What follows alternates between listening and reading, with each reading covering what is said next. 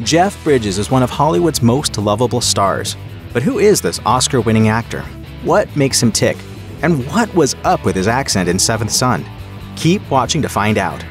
Fans of The Big Lebowski will be psyched to know that when it comes to heavy stuff like politics, climate change, and religion, Jeff Bridges has some opinions that would make the dude proud. In June 2017, for example, he talked to the Associated Press about Donald Trump and simply said, "I'm rooting for him to do well by our country. I'm rooting for him as a human being to do the cool thing." While conservatives jumped on that as evidence he was a supporter, he clarified to the Daily Beast a year later that he's anything but, saying, "A lot of where Trump's leading us is disappointing to me. And rather than wallowing in my disappointment and throwing up my hands, I'm using it to inspire me to take action." Bridges has long been a supporter of the No Kid Hungry campaign, and he's on the council of every town for gun safety too. He's totally down with whatever religion people want to follow as well, as long as that religion inspires them to make the world a better place. Deep? Absolutely. Powerful? For sure. As he says, "Whatever brings us to the party, man." Jeff Bridges might seem like the most laid-back guy in Hollywood, but according to a story told by Joel Cohen on the Team Deacons podcast, there was a small conflict on the set of The Big Lebowski, and Bridges was so miserable that the Coen brothers broke a long-standing rule. Generally, the Coen brothers are incredibly efficient filmmakers. At the end of shooting, they'll have surprisingly little film to review, and Joel Cohen explained that it can often be tough to convince some actors that they don't need to do another take. They just want to keep going, so one of the Coen's rules is not to have playback monitors on set. Cohen calls it a waste of time, but Bridges absolutely hated not being able to watch footage that had just been shot. The Coen brothers stuck to that rule for the first 2 weeks of shooting, but Bridges was so miserable by the end of the second week that they ended up giving in. That was in spite of the fact that they were wary it was going to slow everything down. But in the end, it all worked out. It was great, actually. He'd go, "Okay, I get what the problem is," and was useful, But he's an exception.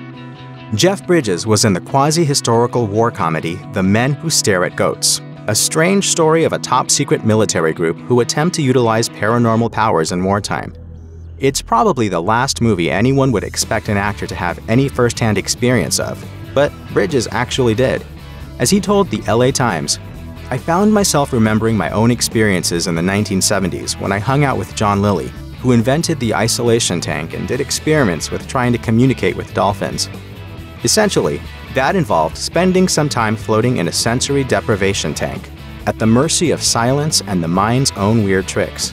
In an interview with Rolling Stone, Bridges called it a new and tender space, saying there's a rush of hearing the sounds of your own organs, bizarre thoughts and fears. Strange? Sure. But it was all done to explore the limits of the human mind. Bridges said he was fascinated by Lilly's research on the prospect of interspecies communication, and if it becomes a thing, he says he would love to talk to whales. Every actor and athlete has their pre- and post-game rituals, but Jeff Bridges takes it to the extreme. He's been pretty candid in talking about it too, telling The Hollywood Reporter that for him, things go completely off the rails after he's done filming. Bridges explains, "I have a cycle that is not particularly cool, but it's a cycle. Trash myself to reward myself. When I've done a good job, I've worked my ass off in a movie and been very disciplined. Then to reward myself, I'll take that governor off and say, go ahead and do what you want, man. You want to get drunk? You do whatever you want." That's alcohol, pot, and other unspecified drugs, and Bridges said there was a time when he genuinely had a problem. Now, not so much, just his regular indulgences. It's made even weirder by the fact that his longtime wife has been completely sober for years. There's a little bit of irony here too, involving perhaps his most famous role. To play the dude in The Big Lebowski, Bridges gave up pot for the duration of filming because he wanted to keep a clearer mind. When GQ talked to Jeff Bridges in 2017, they found that, among other things, he likes to occasionally design his own labyrinth. During their interview, he sketched his own on a napkin as they waited for lunch, pointing out that the same labyrinth is mowed into his lawn. The idea is to walk the paths while meditating, and he does. Bridges added, "Sometimes I'll do it in a dance. Sometimes I'll do it for Easter." This sentiment picked up from an interview he did years before, in another GQ piece in which he mentioned how he tries to meditate at least once a day. Meditation itself isn't strange, of course. But what is strange is that he ties it to a sort of repression therapy. While discussing fidelity, Bridges said, "Suppression can kind of get you into trouble too. The difference between suppression and refraining.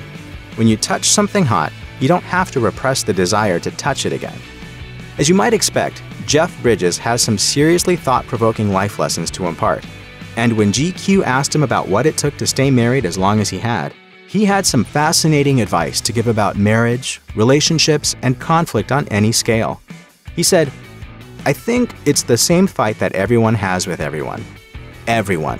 And basically the fight is, you don't get it."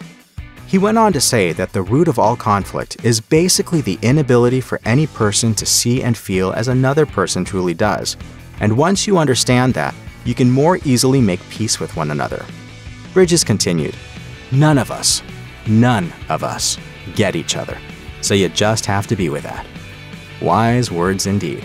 Yeah, well, that's just like your opinion, man.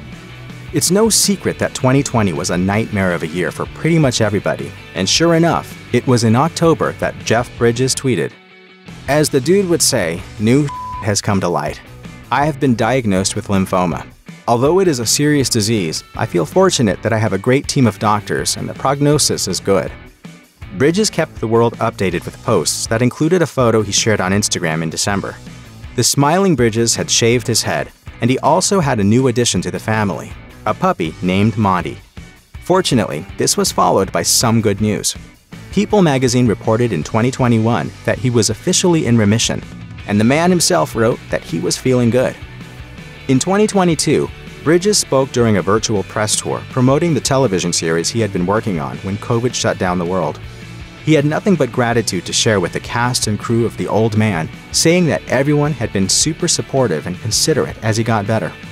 Jeff Bridges has played several characters with Alzheimer's, including his character in The Old Man. Bridges has even said that he was able to use his own cancer diagnosis to give him an insight into the character. In a press conference for the show, he said, "In times like that, it seems like all your philosophies and spirituality come to you. It tests you." Way back in 2018, he spoke with The Independent about playing another character with Alzheimer's in Bad Times at the El Royale. Bridges said that, in the process of researching the disease, he found he was shocked at the brutality of it. Referring to the forgetfulness that comes with age, Bridges said that, even if you magnify that 100 times, it only barely gives you an idea of how bad Alzheimer's can be. On the subject of his own occasional loss of memory, the interviewer asked Bridges how he stays focused when he is on set and shooting. Bridges gave a surprising answer.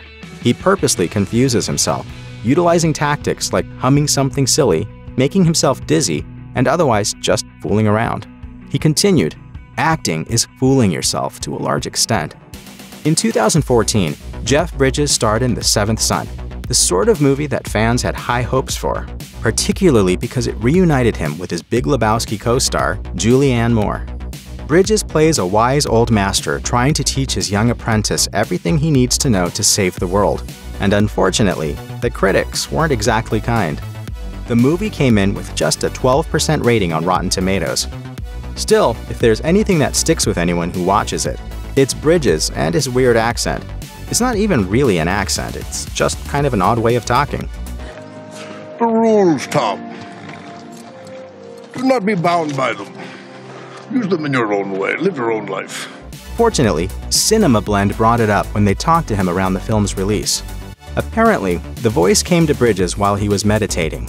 According to the actor, his character entered his consciousness while he was mid-session. He was given the voice by this vision, and when he approached the director about using it, he was given the go-ahead. A 2010 interview with Jeff Bridges brought up the term Abulia, something the actor's mother once believed he suffered from. It basically meant that he had, and has, a hard time committing to things, which Bridges admitted had been a lifelong problem for him. Even when he does commit, he has a pretty interesting way of making sure that he doesn't burn too brightly too fast. Bridges says this is crucial, because despite the sheer number of movies he's been in, hobbies he has, and charities he's worked with, he admits to being quite lazy. So how does a self-professed lazy person get so much accomplished? Bridges says that it's all in the approach, explaining it like so.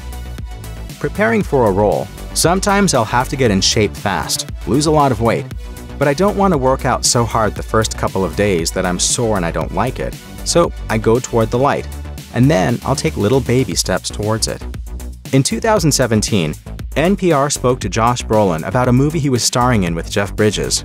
It was called Only the Brave, the story of 19 firefighters who died in the 2013 Yarnell Hill fire in Arizona. Brolin commented on how wildfires were very real and very deadly, something Bridges had experienced firsthand. In an appearance on Jimmy Kimmel Live in 2018, Bridges mentioned the kind of damage he'd seen. When Kimmel asked him if he was living in the wildfire danger zone, Bridges shared that he had already had one home burned down about 20 years prior. More recently, he had also lost his entire Santa Barbara home in a mud and debris flood that happened after a nearby wildfire. Clouds were all red because of all these gas lines were blowing up. Wow. And then here it comes. Boom! Bridges was actually caught in his house in the middle of the mudslide and described a terrifying scene of 3 a.m. darkness, flying boulders, a waist-deep mud flow, and writing SOS on a white sheet in hopes of getting someone's attention. Thankfully, that worked, and a number of helicopters came in and plucked Bridges and his wife from the ruins of their home. This is the crisping of our planet, man. So many people died in that thing. We were the lucky ones. Check out one of our newest videos right here. Plus, even more grunge videos about your favorite stuff are coming soon. Subscribe to our YouTube channel and hit the bell so you don't miss a single one.